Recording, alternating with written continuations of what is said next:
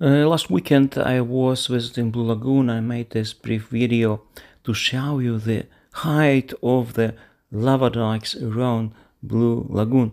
The machinery is constantly working there, raising the walls in daytime. There was less work done in the evening, but they're working really day and night there to make the walls high and high. And you see how high is the lava from the past eruptions.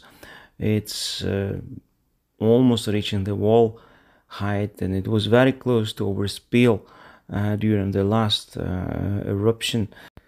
So will this dike hold the next lava flow? If it will come here, we don't know, of course, where it will take place exactly, but there is a chance that lava might flow the same way again.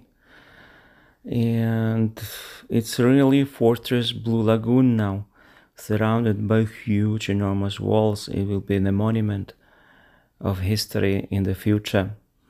And now Blue Lagoon sits in a tap, it's like a bathroom tap, surrounded by big walls around, and if lava spills over, this tap will be filled, and Blue Lagoon and geothermal power plant will be destroyed at once. We will see what will happen. We pray that this will not happen, and the people who work in Blue Lagoon will have their work, and people who live in Keflavik and Narvik will have their hot water and heating in wintertime. This is my sincere hope. Now we will go over the latest update from the Icelandic Met Office.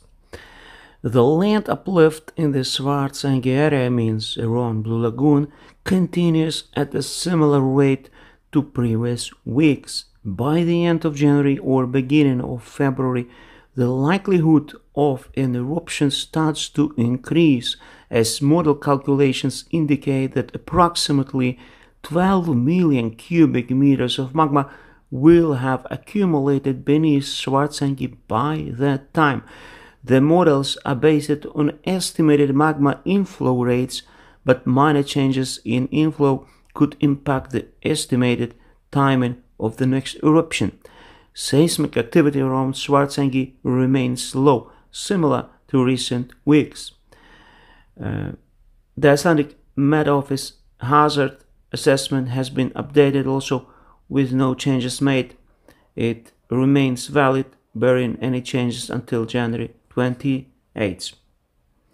So we do expect eruption at Sunnukagir crater sometime early February, perhaps in the middle of February. It's very hard to say. The volcanic eruptions are rather unpredictable when it comes to the precise time, and we do have earthquakes preceding the eruption, but in case of places where we have seen eruptions earlier, the notice is very short. As you know, the last time when the eruption took place, the notice was only 20 minutes. But it was, of course, a different case back in 2021 in Fagradalsfjall, when we had the earthquakes going on for half a year at least, and there were many more earthquakes as magma was breaking up in a new location. But here it's erupting like a geyser, so here is a different story, and the eruption notice is very short.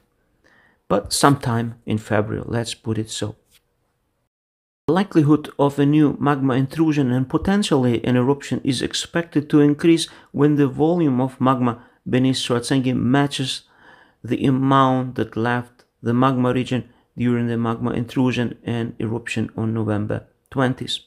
Geodetic model results estimate this volume to be between 12 and 15 million cubic meters. According to the latest deformation data, the magma inflow rate is currently estimated at just over 3 cubic meters per second, similar to the rate observed before the last eruption.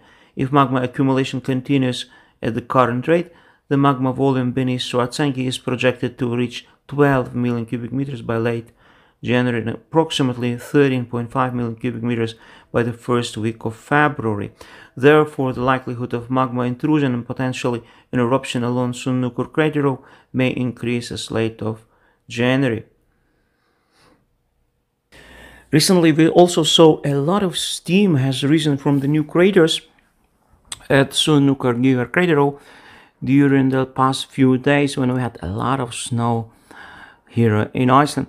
The steam is considered unusually high, but it must be probably because of weather conditions. For example, cold, snow, and humidity play the biggest role in generating so much steam. However, it can't be ruled out that the heat from below has increased somewhat with increased magma accumulation. The area is very cracked after the earthquakes in the past 18 months, so there could be a clearer path for a hot gas to the surface.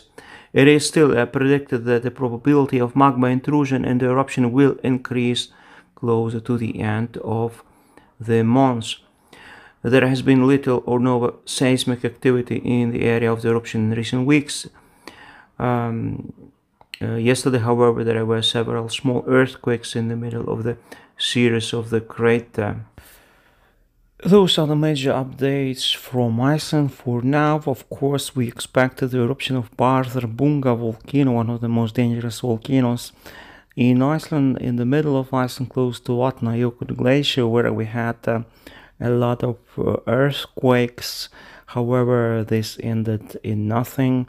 It created unnecessary agitation. Also, many tourists cancelled probably their tours to Iceland trip.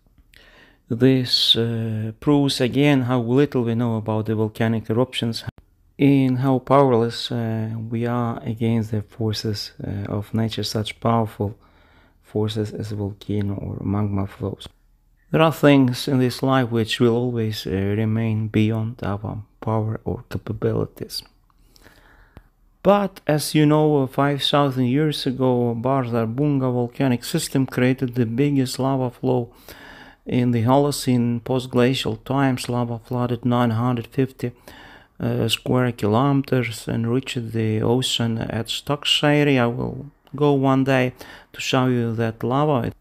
This lava has a lot of crystals, big chunks of crystals on it, and if you visit the lighthouse in Stokkseyri, you can explore it better.